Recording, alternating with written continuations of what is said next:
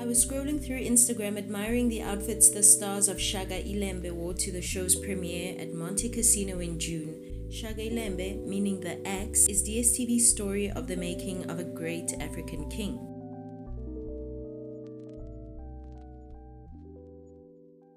We haven't always had stories about great African men proudly advertised as prestige television, nor so many options of where to find what we want to watch. Streaming services come at a low monthly price point, and most of us shuffle between similar providers trying to avoid missing out on what's trending locally and internationally. A few decades ago, the Broederbond had a tight monopoly on South African attention spans, instructing the apartheid government to keep foreign ideas, people, programs, contrary to Afrikaner nationalism, away from the South African media, and particularly anything that might make the black man feel unsatisfied with his lot. John Vorster's government appointed a commission of inquiry into matters relating to television in 1971, and it recommended that should a television service be introduced to South Africans, effective control would be needed to favor the needs of the nation and country. That's right, South Africans didn't have mainstream TV or even television sets at home by the mid-1970s because of the government's fears of its loss of control over minds and the use of satellites to access foreign television broadcasts that hadn't been censored by the government yet. Tell you more about the SABC and censorship later though. When we eventually got television, Naspers launched Mnet as a subscription-based service to compete with the SABC in 1986. The business created to manage their decoder sales, subscriber services and account management, MultiChoice, became Naspers' main video entertainment enterprise, and it launched DSTV not long after its creation. In my opinion, most South Africans understand DSTV as a monopolistic actor, charging high fees yet stingy on variety and startlingly lacking in quality. But they tried to cover a lot of bases with aggressive marketing targeted at black Southern Africans in particular, and a plethora of bits and bobs. In 2017, DSTV admitted to contravening the Competition Act and price fixing, but it continues to be the television service of choice for many South Africans, not least in part because of its eagerness to produce South African versions of international commercial successes like The Masked Singer, Love Island, The Real Housewives, etc. We hold firm that by creating increasingly unique and authentic local content, we will continue to resonate with our customers, MultiChoice said in its annual price increase statement. While I haven't started watching the show myself, it's reported to be the best performing drama series for the continental media giant MultiChoice, with 3.6 million views in South Africa and hitting number 1 on the DSTV app across Zambia, Zimbabwe, Botswana, Namibia and elsewhere. But there are whispers. And then I remembered there was another show about Shaka Zulu, about whom you can learn more in episode 1 of Who Messed Up South Africa. That's up on my channel right now if you don't know who I'm talking about. And wondered if the SABC held a glitzy premiere party for that. And the more I tried to find out more about it, the more I realized that it's a bit too optimistic for this country in the late 80s. Eventually, I came across this critical review of the series, highlighting the oppressive environment in which art was being made at the time, also prompting questions about the nature and principles of the entertainment industry, especially what we watch on TV. And that's what I want to talk to you about. Hello everyone, what is up? Welcome back to my channel, where I periodically post videos about history and make some commentary for my now 645 wonderful subscribers. You guys are seriously really the best. The support and appreciation for my work goes a long way, especially when you drop a like and comment telling me what else you want to see me talk about. If you remember from my last video, I mentioned wanting to do some stuff on contemporary topics, and I feel like today's video is a good balance between high teen centuries and modern mass media for me, and my interminable hunger for stories about the past. If that's your kind of thing too, come read the stern condemnation of anti-black propaganda with me.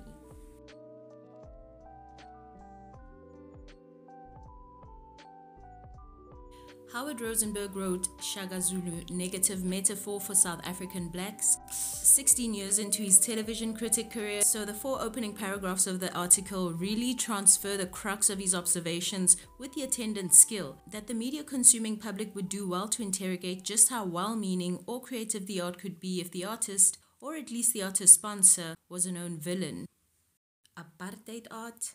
It opens. Shaka Zulu is a gory, foolish, and demeaning 10-hour miniseries. Shot in South Africa, it seems to shape history to fit a contemporary political theme. Yesteryear's supposedly bloodlusting Zulus fill nearly every frame, reinforcing a wild tribal image in contrast to civilized whites. Rosenberg is right to conjure up bewilderment for apartheid art, as he rightly classifies the series, though it sits in the historical novel genre. The production was heftily funded by the apartheid regime, who knew they couldn't lead with the involvement of Broederbond-controlled SABC if they wanted anyone to see it. So an American proprietor, investor, kind of distributor was brought on in hopes that audiences wouldn't notice the opening credits and ask, wait, isn't our government imposing sanctions on South Africa? Why is this on the box?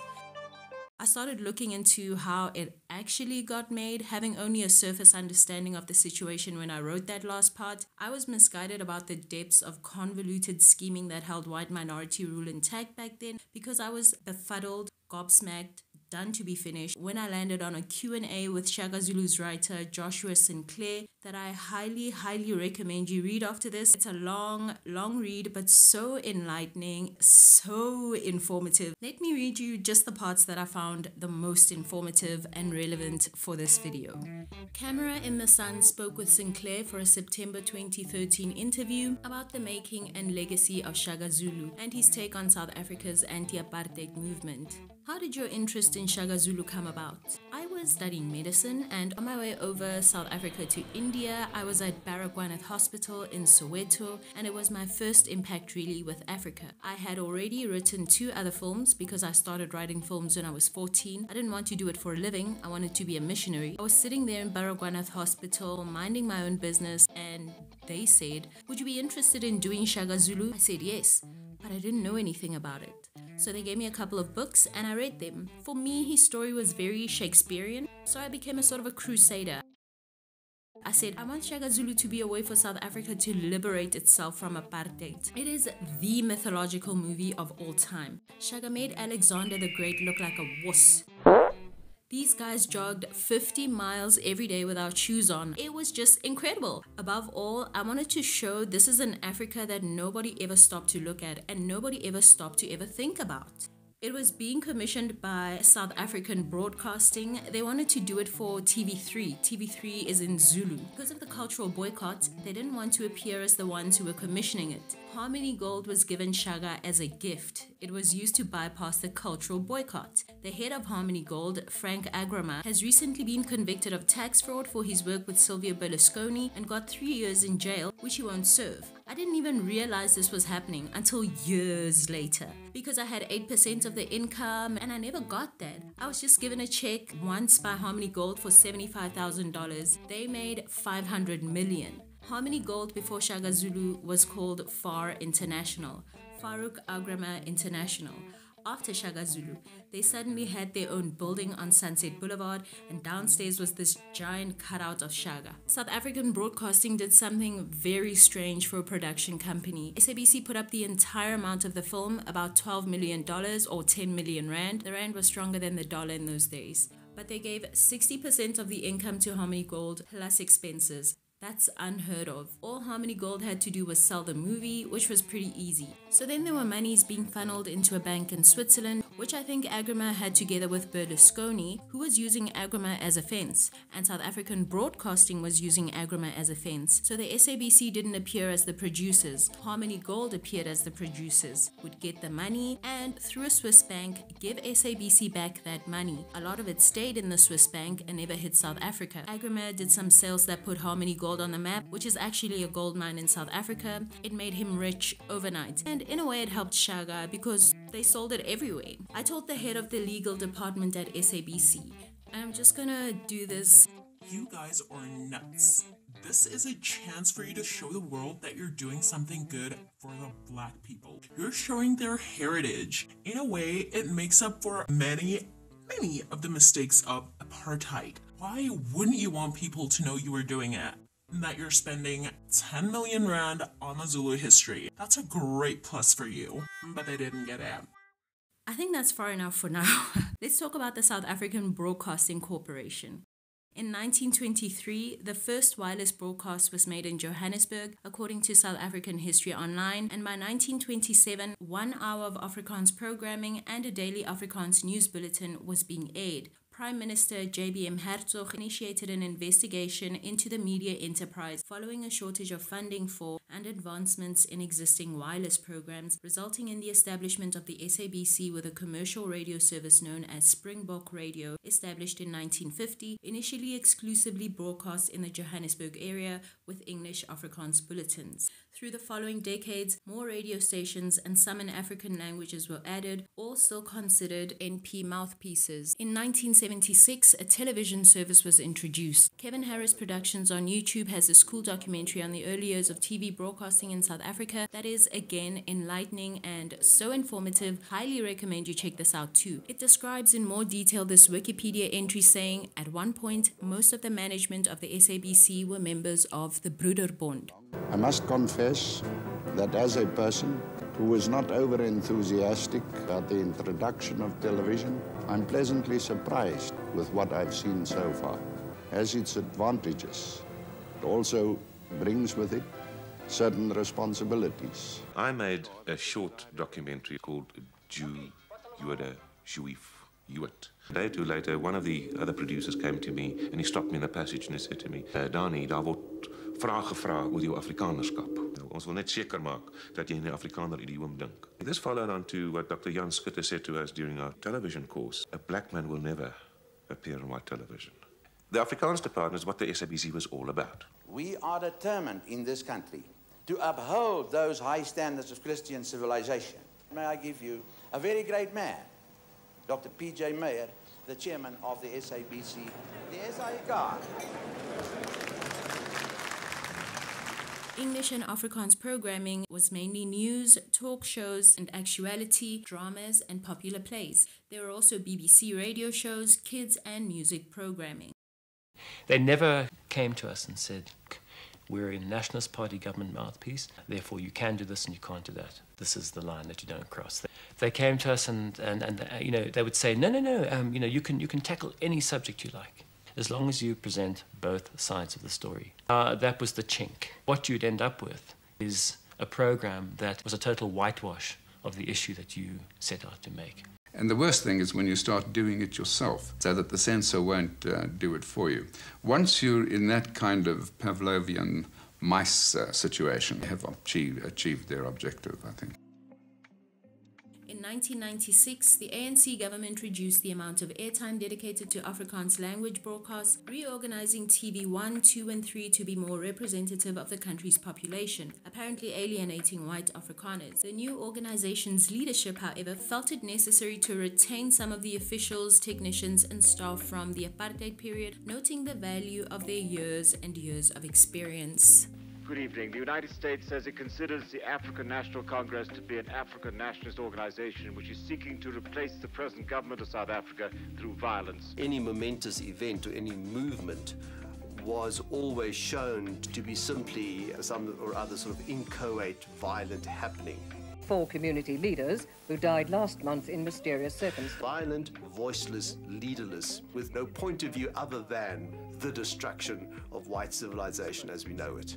Remember sanctions. Now, surely the state broadcaster will have to take sides with the government of the day in a situation such as this. As journalists of the state broadcaster in those days, we did not have a problem with that. It was either black, it was either white. Not in the sense of color, but it was either left or right or whatever you want to call it. But one must see this in perspective of the wider picture. So, to a certain degree, that's what bothered Rosenberg. If the juxtaposition of wild Africans with civilized whites isn't the intent of Shaka Zulu, he continues, then it's certainly the predominant message. In general, I tend to agree with the skeptical tone and interrogative style of his criticism, all the more to drive the point that several people agreed to work with proponents and benefactors of apartheid, despite the aforementioned boycotts, sanctions, and human rights abuses. This is still more black history through white eyes, with Shaga's life being described mostly in flashbacks by an Irish doctor who's part of a shipwrecked delegation of whites sent to deter Shaka from exterminating settlers. To me, this sounds like he's describing appropriation of black stories to turn white industry profits and a patronization of Africans somewhat, which is why it's annoying that Rosenberg glosses over the story of Henry Kaale, who was cast to play Shaka, when he should have actually put this at the heart of his disapproval as well. It's difficult to find an assessment of this man, any comment or acknowledgement of his existence and career that isn't lauding him as great and charismatic. He's scarcely mentioned and Shaka's remembered in tandem. Playwright Xolani Majosi said Kaale's untimely death in 2007 was a blow since they just finished shooting a film, Bayete Shaka, to be shown the next year. We had a long plan to go further with the production. As you know, when people saw Henry Kaale, they used to associate him with the Shaka Zulu film. His death has dashed all our hopes of doing our production the way we have planned it. Kaale was reported to be restrained and isolated in his hospital ward because he was prone to violent lashing out to those around him in the 2 weeks before his passing. While he lived, he was sought out and celebrated for his portrayals of savagery, brutality, and, well, blackness, as understood through the white gaze. The trope of the mysterious savage or darkest Africa really is a favored framing for stories covering colonialism. In the mythos of the origin of the Afrikaner, the continent is imbued with mystical powers that attract men of ambition to its shores. Africa is often used as a lost world, whose barely charted depths are thick with lost kingdoms, mysterious and dangerous, but populated with outcroppings and ties to the modern world. In his interview, Sinclair explains at length the rationale involved in his casting of Kaale for the television series adapted from his book. He says he understood that director William Faure, I don't know, was an Afrikaner, but not if that meant he wanted the show to be South African propaganda or if he was above those politics. He only knows that it was wise for the director to sit on both sides of the issue of violence in South Africa during the 1980s, because as somebody who lived there, he'd either know the safest course of action with regard to government surveillance of media, or he'd just have a more nuanced understanding of the political situation. I don't know, it's not clear. He sets Will Faure up as an Atticus Finch type, a hero with a lot to lose, eager to tell the pseudo-mythological story of the capture of Africa, the fall of a great king, I think. And for himself, he chooses the bold, outspoken outsider, seen by locals as an idiot, because he joins the resistance and gets arrested, signs away $20 million by formally condemning the apartheid regime. Amidst all the executive clamoring, the SABC picking up that this could be propaganda, others insisting that Shaka be played by an American, the writer and director settled on their lead casting, the result of Sinclair's own mythologizing of Shaka's story. It's a clusterfuck of trying to be the savior of black South Africans, soothing the temperaments of practicing imperialists, appeasing Mangosuthu Buthelezi, and making up his Shaka, the most powerful man in Africa. Cele ndosi nombethu khumbuza komuka isengwilele wayisengimili yakhahlela qungesihle singahlalwa nyoni siqunga izalela amasakabula mkhokheli wakhokhela isizwe egqilazweni dubandlela vica kagezanga ubuye nensile emfuleni ngoba ethemba ugeza ngobisi magaye ungangolwandle cele. Henry Kaale was born in 1949, KwaMashu, and was raised by his grandmother until he had to leave school to find a way to help support the family financially. He was successful in sports, playing for Aces United, Golden Arrows, and the Jurity Football Club. In the 1960s, soccer fans gave him the nickname Black Cat, being dark-skinned and agile. It's always been common for dark-skinned members of the black community to be given nicknames that acknowledge their pigmentation, like Black Cat, Munchus, or even mock them like Search and Black Beauty. The victims of these microaggressions hardly ever object or protest, but personally, it's been horrid to witness how mirthfully, casually, and religiously dark-skinned black people are marginalized and othered. Dr. Nathaniel Granger writes that microaggression was coined by Chester M. Pierce in 1970 as subtle, stunning, often automatic, and non-verbal exchanges that are put-downs, explaining that they form part of the marginalization of certain groups, the imposition of artificial realities, the ultimate form of oppression. Perhaps the most damaging form of patronization is that of excessive praise to select members of marginalized groups. This undermines the group from which the recipient of the praise is from, but also alienates the representative by singling them out. This consequently leads to shame, embarrassment, and more often than not, disconnectedness from one's group, which perpetuates the familiar emotion of feeling invisible within and without one's group.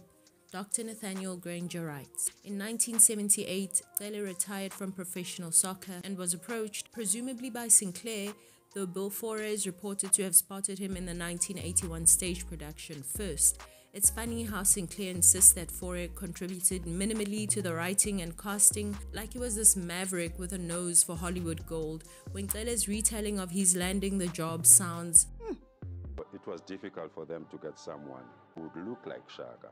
I didn't know that I looked like Shaka. There's only one guy who can do it, and that is Henry. Black Cat, that's my nickname in soccer. But I wasn't interested. This Henry, don't let us down. You are the only one that can portray the part of Shaka. They needed the physique, voice, height, you name it.